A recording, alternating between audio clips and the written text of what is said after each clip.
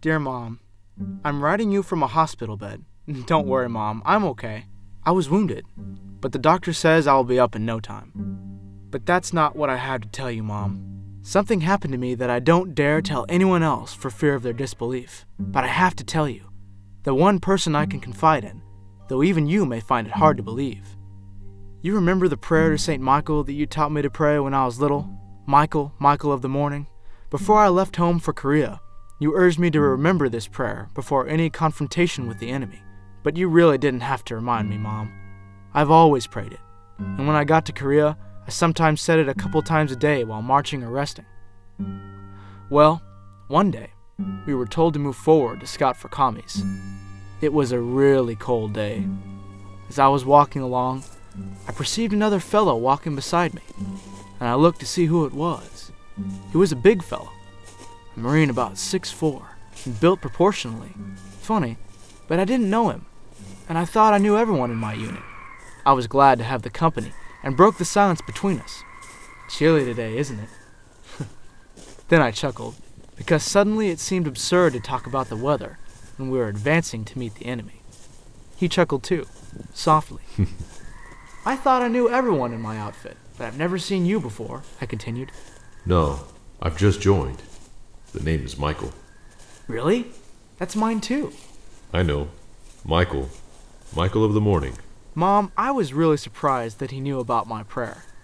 But I had taught it to many of the other guys, so I suppose that the newcomer must have picked it up from somewhere else.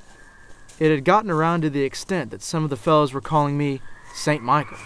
Then, out of the blue, Michael said, "There's going to be trouble ahead." I wondered how he could know that.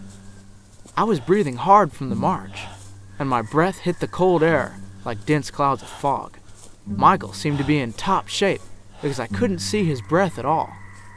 Just then, it started to snow heavily, and soon it was so dense I could no longer hear or see the rest of my unit. I got a little scared and yelled, "Michael!" Then I felt his strong hand on my shoulder and heard his voice in my ear. "It's going to clear up soon." It did clear up, suddenly, and then, just a short distance ahead of us, like so many dreadful realities, were 7 commies, looking rather comical in their funny hats, but there was nothing funny about them now. Their guns were steadily pointed straight in our direction. "Down, Michael!" I yelled as I dove for cover. I looked up and saw Michael still standing, as if paralyzed with fear, or so I thought at the time. Bullets were spurting all over the place, and Mom, there was just no way those commies could have missed at that short distance. I jumped up to pull him down, and then I was hit. Someone was laying me down. Strong arms were holding me and laying me gently on the snow. I opened my eyes, and the sun blazed in them. Michael was standing still, and there was a terrible splendor in his face. Suddenly, he seemed to grow, like the sun, the splendor increasing intensely around him like the wings of an angel. As I slipped into unconsciousness, I saw that Michael held a sword in his hand, and it flashed like a million lights.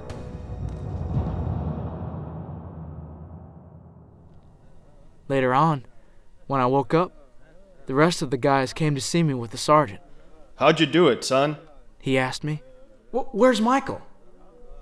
"Michael who?" "Michael, the big Marine walking with me, right up to the last moment. I saw him there as I fell." "Son, you're the only Michael in my unit. I handpicked all you fellas, and there's only one Michael. You. And son, you weren't walking with anyone. I was watching you because you were far off from us and I was worried.